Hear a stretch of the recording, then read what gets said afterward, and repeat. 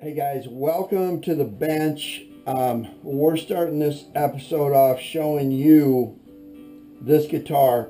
It's the Moxie guitar. This episode is called Moxie Makeover. I got this back to do a little adjustment on this bridge right here. And I hope I've got the GoPro set up where you can see the whole thing here. I'm going to be using another camera to do close-ups and stuff. Anyway, it came back to me because this guitar is manhandled by a little kid, and this bolt was moving around. And once I saw it, this guitar is about 3 years old, 3.5 or so. And there's some things I would definitely do different if I built it now. So I decided that that's exactly what I'm going to do, is rebuild some things I wouldn't do the same way now. Okay, a couple housekeeping things to take care of at the beginning here. Don't forget, give me a subscribe if you haven't, and click the notify button. That way you'll get my videos. Give me a like if you like it. I appreciate your support of my channel. Next, the background music for today is no stranger to us. It's Scott H. Byram out of Austin, Texas, one-man band. Incredible. You can't go wrong listening to his music or wearing a hat. Who do you know wears a hat with a Thanksgiving turkey on it? Hello. A couple things for you to look at, give you a preview of the future. Look at this. Wow, is that awesome? Look, it's nice and flat. This is almost ready just to have a guitar neck bolted straight to it. A bridge right here. Pick up either here or up on the neck. This is a hubcap off of, I believe it's between a 1961 and 64 F100 Ford pickup truck. You're going to see this one show up.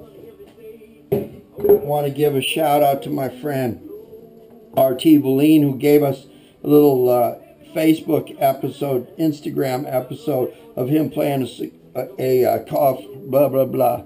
Totally losing it. License plate guitar in Oklahoma, getting ready for the Woody Guthrie Folk Festival in Okemah between July 10th and the 14th, 2019. But look at this. Something else we're going to be looking at in the future is I got a kit in. We did a kit before. I'm going to take a look at this kit in a build. It's a smaller. It doesn't have the edges that the other one does.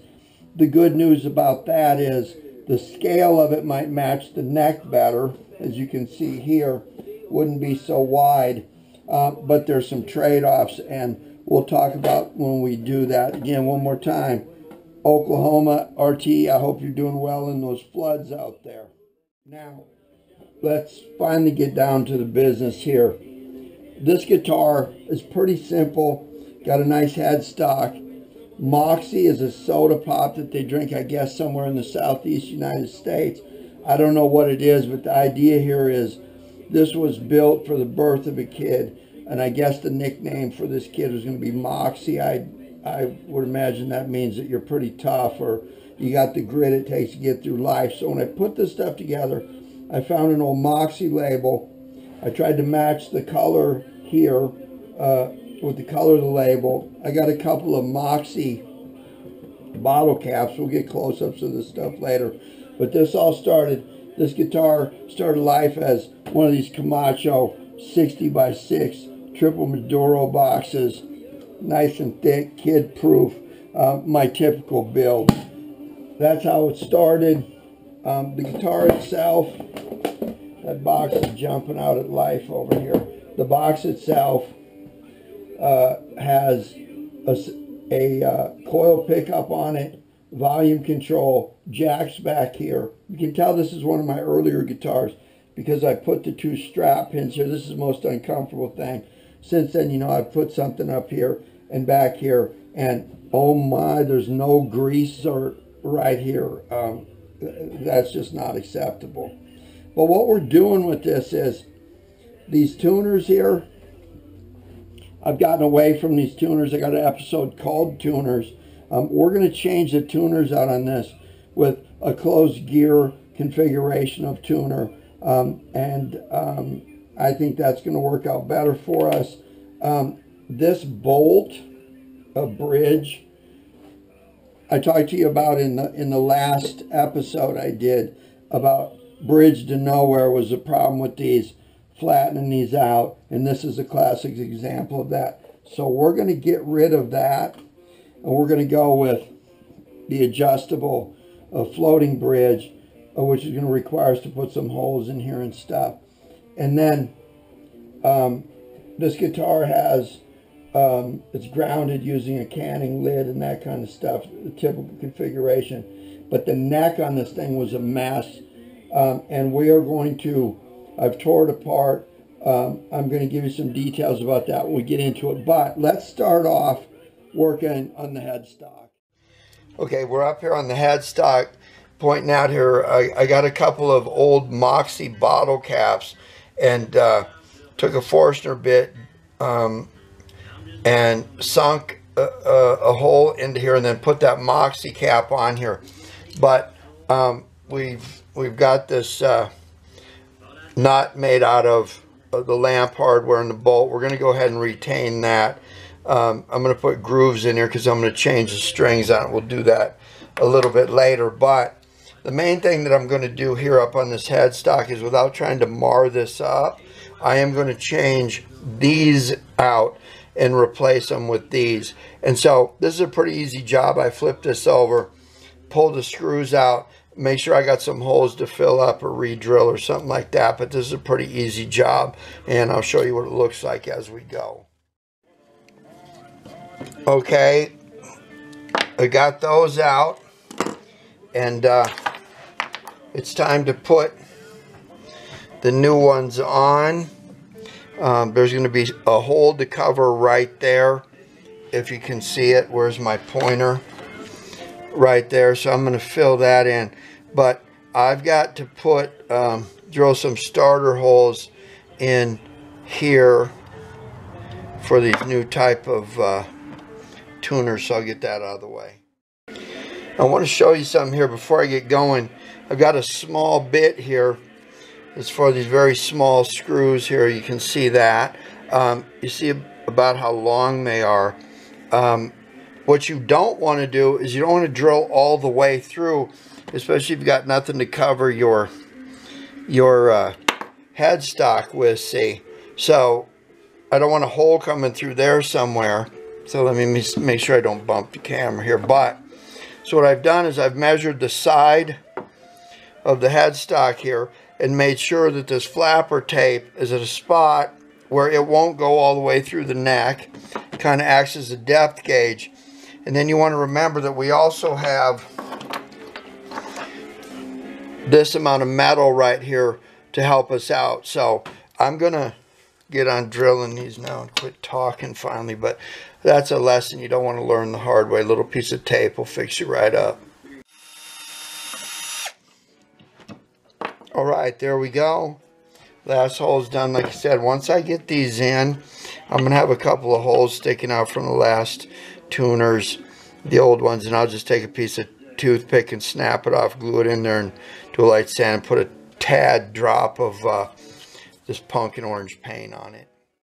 Before I forget, of course, I use Duco cement, and I'll put a tad bit of that on the keeper there. I don't want these popping out every time I do my string, so I just put a little bit on there like so, and then I'll put them right in there, and these fit a little bit tight, and so once it's on there like that, I just take my trusty rubber mallet and just tap it a little bit. Alright, there's some Scott H. Byron Church Point girls going on in the background. My graphics episode was made about this song. I'll give you a link to that. So I'll talk right now and drown out that vulgarity of Scott H. is using right now, but that's how you do it. Make sure there's no glue to dry there. Alright, you want to do this real slow here. You don't strip these out. And then, yeah, it helps to have some Scott H. Byram around the bend going on in the background. And then you just go and tighten these up a little bit and make sure you do your final by hand. And then, see those couple little holes that are left over from the old tuners? Remember the bacon flavored toothpicks that aren't really bacon flavored?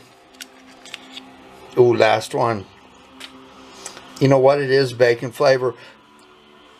Yeah, it sure is. You know what? I'm going to save this for you, at least one end, so you can figure that out for yourself. But anyway, you take that tip, you put it down in there like so, and then you just snap it off. You can file a little bit and then take a little tab of orange paint, just spray it on the paper and take a Q-tip or something and touch that up. But let me flip this over. Oh yeah, that's a lot better. We come to party. That's right, Scott. We are the party, brother. Okay, now moving on to this bridge. We're going to get rid of this. And I just had it sitting on here. A couple of things I want you to notice is there are a couple of marks right here. There's the center point of the guitar. Everything lines up with that. Center of the neck, center of the pickup, center of the tailpiece and where the strings are going to go. So those are those marks right there. And then we've got a mark there and a mark there. And that is the 25.5 scale mark. How do we know? Well, I took remember my ruler or yardstick that I cut down to be 25.5 inches. If I lay that where the nut touches the end of the ruler, I'm going to be right there, and that's where those marks are, if you can see that. So the bridge that I'm going to put on needs to line up straight there, and the center of the bridge needs to be where those marks are. So what I've done is I've taken a floating bridge, found the center point, and I'm going to lay that center point right there, and I'm going to make sure that it's lined up with where my mark is, my 25.5 scale mark, going this way. Now I'm going to take a small bit and I'm going to run down and make a mark on the top of the box there, and one there. And then when I pop these off, I will run that all the way through the top of the box there. And I'm getting old, I can't see. Right there. Now I'm going to take this Allen wrench or key. You see that right there? That fits right in there. So I'm just going to wind this out of here like so and separate that stud with the thumb screw on it and do both of them that way. And then once that's done, I'm going to get a hold of my drill bit that matches that size right there. Okay, so you can see that I have a drill bit that's just the perfect size and it matches that. I'm going to put this in a drill and then drill down through the box there and there, and then mount a stud on each side. Alright, there's one there.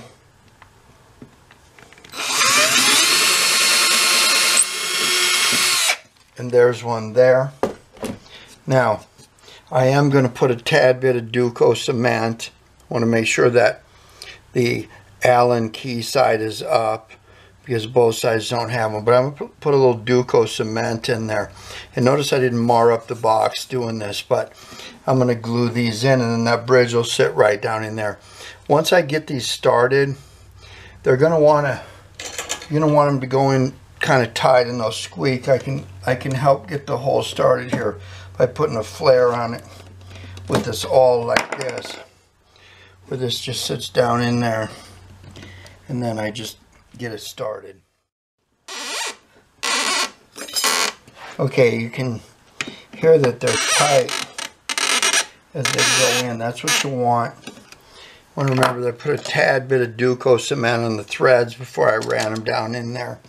And now I can take my floating bridge and just drop it on. There we go.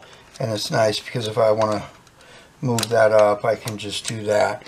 Loosen up the strings a little bit and lift that up or let it down and adjust it. Of course, I've got some filing to do once I get the neck set and everything and know where the strings are, but that was a really simple fix. Okay, let's talk about the neck. First off, I've already taken the screws out of the hinges, so this picks right up, and it has my typical 2 RV sink drains.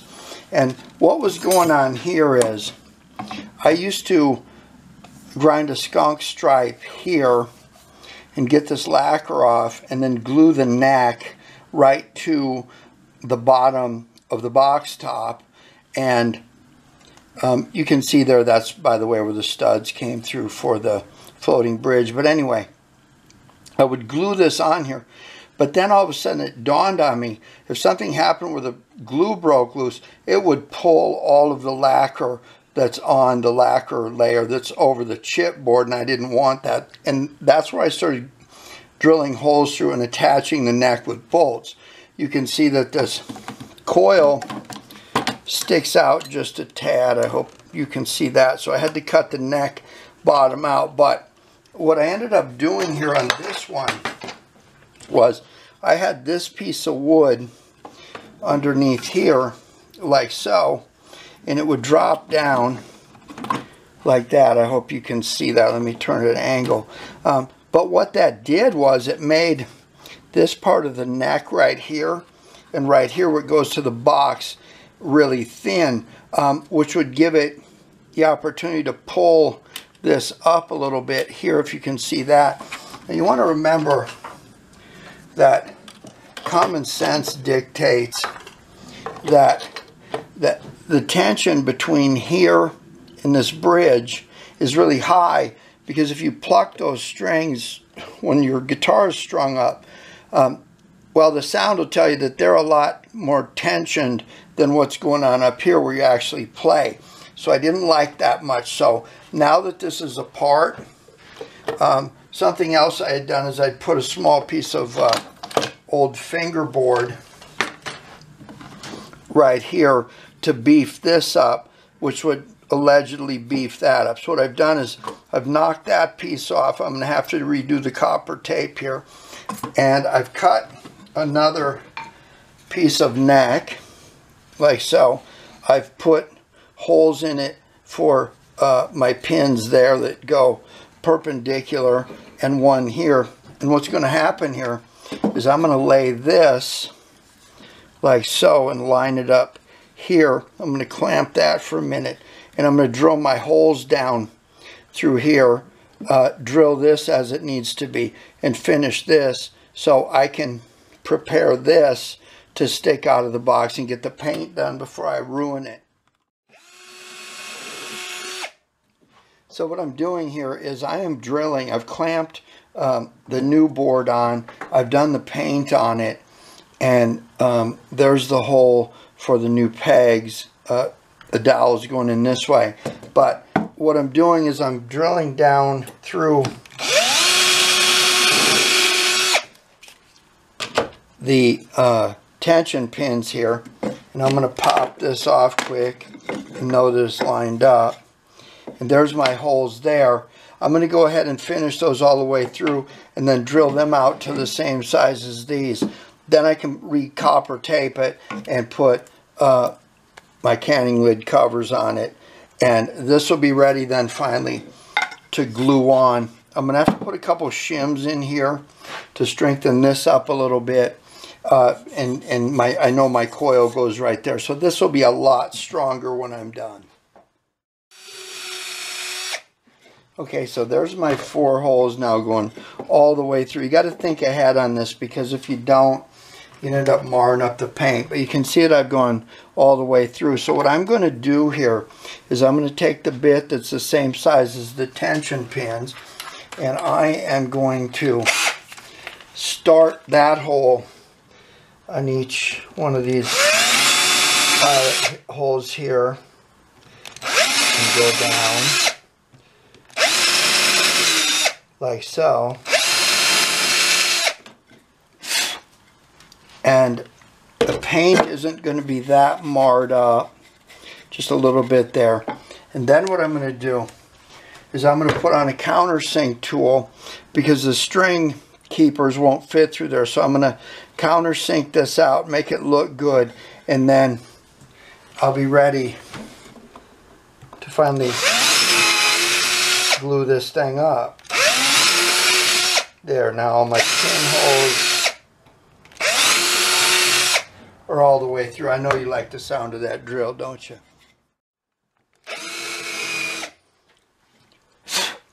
Yeah, the string keepers will go down in there now. Look, the paint's okay. That's amazing. If you don't have one of these countersink tools, you really need one because it lets you do stuff like this really quick. So now I can sand that a tad on the belt sander, make sure everything's okay, and then lay this on top, glue it, and then drive my tension pins in, redo my copper tape, and put the covers on. After that, it'll just be a matter of figuring out my hinges are here. I always make my boxes so they open without taking the strings off. So the neck will have to be deeper. It typically goes down to this line right here with a double neck board. I know that from building a ton of these out of the triple Maduro 60x6s. And since the neck board is deeper, I'm going to have to carve off this side a little bit and put a bevel on it so it opens and closes easily. Alright, we've got our glue on. I don't really want to bunch down those holes yet to clog up my tension pins, but kind of hard to turn the camera off and your hands are full of gluing. It's on. There we go. Notice I got my flapper tape on there that lets me know. Sure don't want to go through my fingerboard right. I'm going to take a little bit of my white glue that I use just for the dowels, squirt it down in there, and you can tell I got plenty of glue running out all over the place there, so this will be nice and strong. So just line that up, put each of these in here, and then I'll be waiting for that to dry, get a tad bit of this glue off here and get a couple more clamps on here, and we will be good to go. Most of this is hid inside the box, so this part won't really matter. But the main thing is we get it clamped up good and let it dry overnight. I bet you're loving that. Anyway, I just drove down those tension pins down into here, so we're good to go. Couple more clamps, leave it dry overnight, get rid of that gap there, and see you tomorrow. Alright, the usual story of a cigar box guitar builder, all clamped up and nowhere to go. Okay, got the neck glued on, got the clamps on, turned out, or off, turned out okay. Everything's good. Also been working on the box pockets, got to take them down a little bit. What I have to do right now is I'm taking and putting, there's a quail on the roof, there's a California quail on the roof of the workshop. But you see there's a little gap right there. I've got to make sure that this pickup isn't pushed up too much. So I've cut these spacers here out of the top of a guitar box. Wasn't a Camacho, of course. And then I'm going to glue these on right here, like so. And right there where everything goes, and I've got a gap right here where the coil sits. So I'm going to glue these on and let them set up. And then instead of gluing the top on, I want to get away from that, but these spacers are as wide as the neck board, and that's for a reason. When I finally set this on here, I'm going to pick two spots like here and here, and then I'm going to bolt the neck on. We're not going to glue the neck on, but first off, again, it's glue these spacers on to the top of the neck board, and then we'll do the layout where the holes go.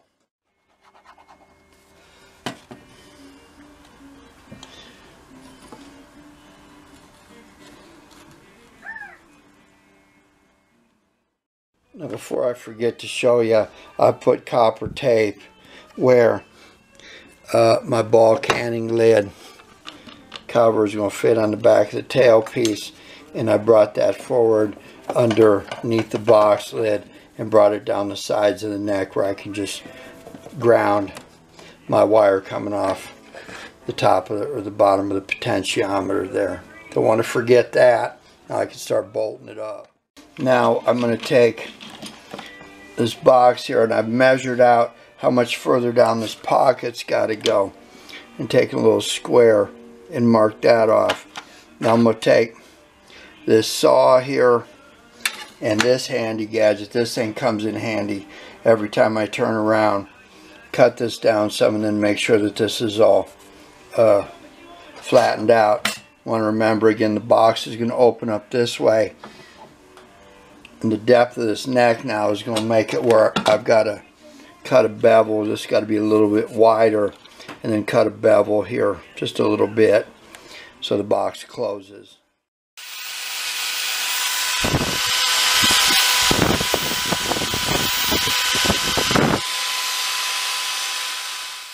Okay, I've got the neck pockets right. What I'm doing now is taking two pieces of tape, which will give me a straight edge, lining up with the neck here, side of the neck here. I just basically put that like that, and I'm going to figure out where I'm going to drill my two holes here and here. Now I don't want to be too close to the bridge. I also don't want to drill holes too close to the sound holes and start getting some cracks going on here. So I am just going to take where I think they should be in this area right in here, where I don't want to interfere with the Moxie too much. Maybe I'll put it right like so, and then I'll put another one back here towards the back. Now I want to do, the reason I put that tape down there is because now I can take a square and go off to the side.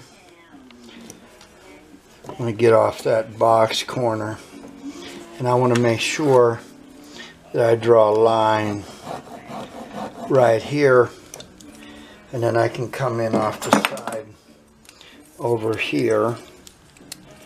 I love the small square, and I like that about right there, like so. So that gives me my line. Now if I come in off of here with, line up my ruler along here and here, I think I want to come in about 12, make a mark there, line up 12 on this side right here, like so, and do the same back there, and I'll drill my two holes here and two holes here, and I want them to go all the way through. Okay, I'm always drilling a pilot hole because it's easier to fix a small hole than a big one. I'll do the same thing back here, and then I'll pull the top of the box off. I'm going to countersink these holes and do the same thing back here.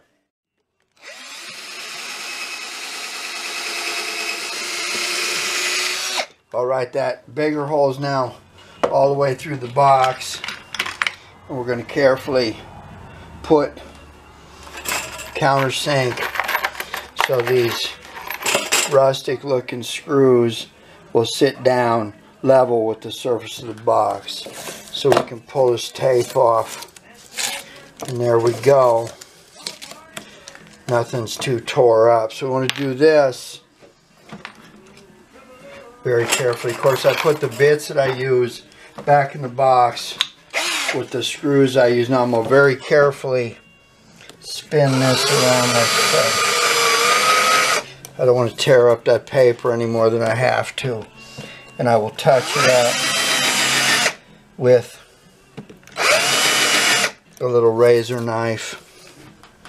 And we'll be running these screws in like so. Okay, that's countersunk. And a little tad piece of paper sticking out right there. I'll run these screws down.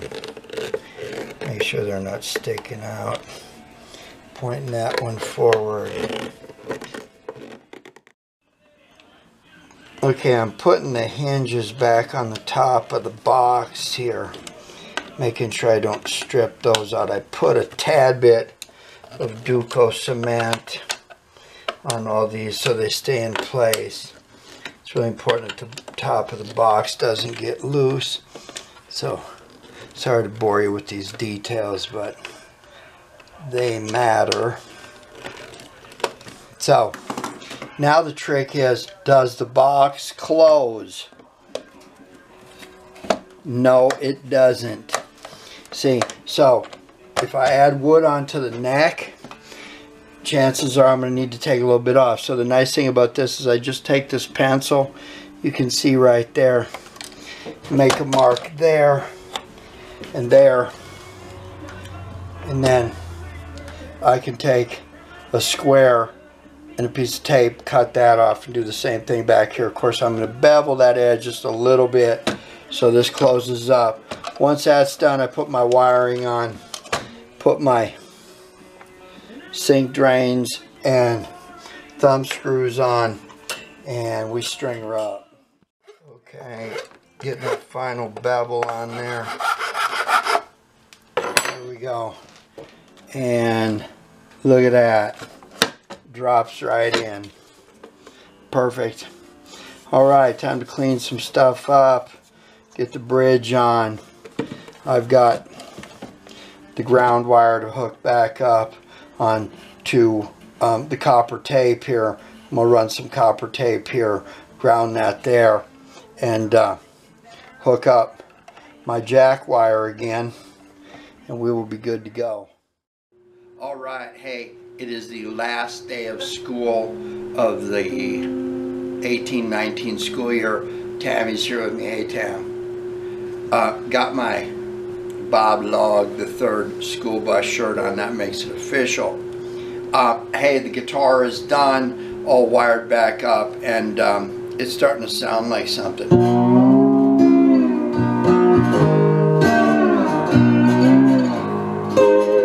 So,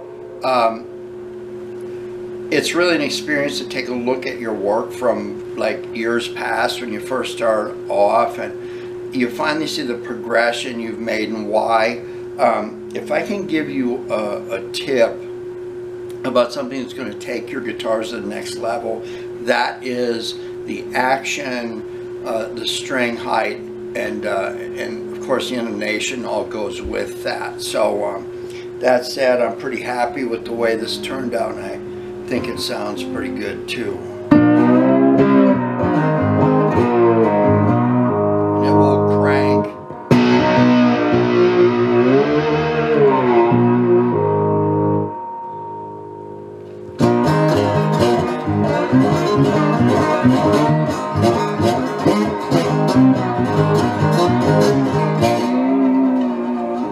Don't forget, subscribe below, hit the notify button, give me a like, and I will see you next time.